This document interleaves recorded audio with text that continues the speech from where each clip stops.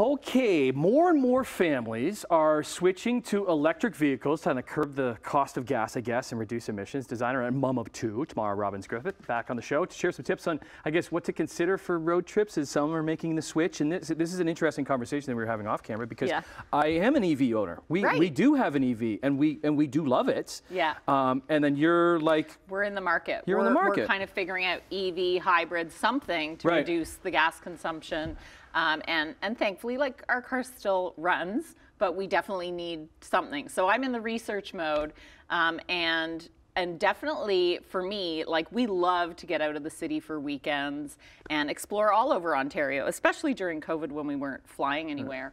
And Cadillac has an all-new electric vehicle called Lyric. That's a really good car for family road trips. So you would know because you have an electric vehicle. So this vehicle has 502 kilometers of range. So that's a lot more than the earlier cars on the market, That's a lot more than right? mine. So like that's because there is something for anybody out there. It's called range anxiety. Yes. It's a thing. Right. Because like when you run out of battery, there's not a gas station to fill up. Yeah. It takes more time. You have to find. You have to know what to do. Well, honestly, because I've had mine for 3 years. Like in the back of my head, I know charging stations just all over the place because you just learn where they are. Yeah. And there's like the level 2s and there's level 3s, the fast chargers. But when you have range, and this is what you're going to see with all these EVs, getting more range. It's exciting because it makes it more accessible, helps people kind of get over that hump and make that decision. So you can drive from Hamilton to Sudbury and still have 60 kilometers of range left, or go to Sauble Beach and back with 80 kilometers of range.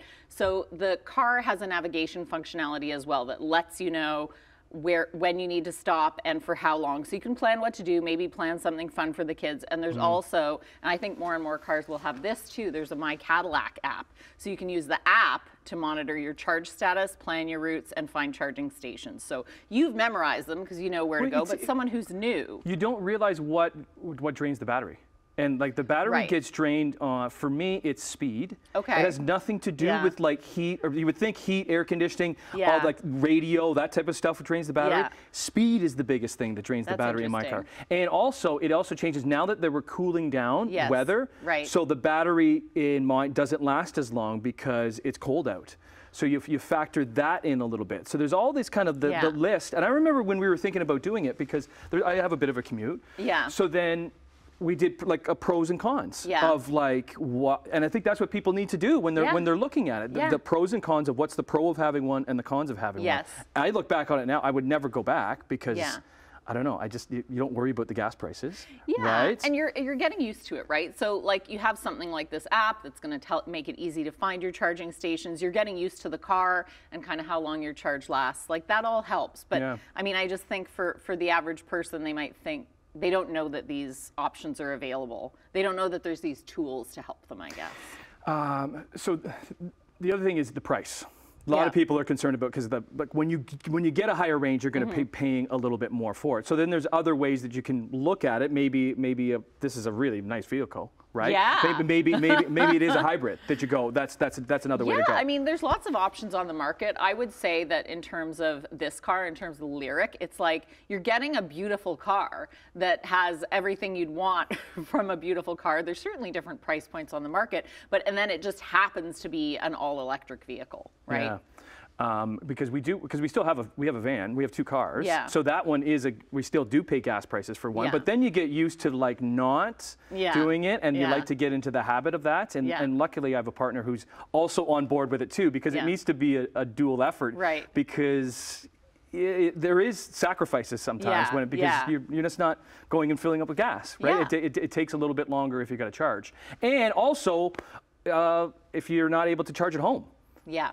Absolutely, that's a consideration. That's another thing too. If you're not able to charge at home, how do you charge? Is there a local charging station where you can go? Right. Luckily, we have a charging station at home, and then that's awesome. That's awesome. And then I think in terms of like we say, you know, it's like an amazing car you just want to buy this car, but it happens to be electric. But also, you know, there's all the safety features that you would care about as a parent. You have 3 kids. I have 2 kids. Right. So.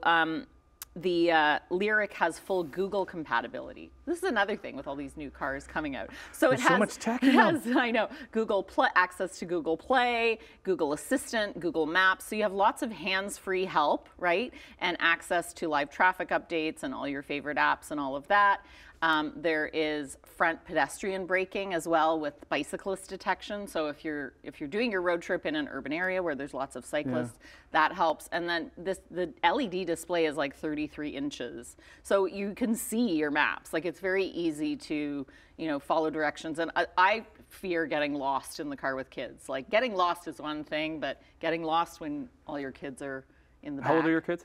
Mine are 7 and 11. Are they still asking how much longer till we get there? Yeah, they do. Okay, so yeah, because like we get on the road and it's like 15 minutes in, and how much longer we get there? And like we go to Ottawa a lot, we're just like, like another like 3.5 hours. I know. Those conversations are going to be coming. But yes. We do have to go. But these are all, this is a good conversation, because I think that's what you need to do as families or friends, or tap into people with EVs, and if it's something that you do want to do. Great chatting. Yeah. Cool. That's Morning Live for today. We'll see you tomorrow. Bye.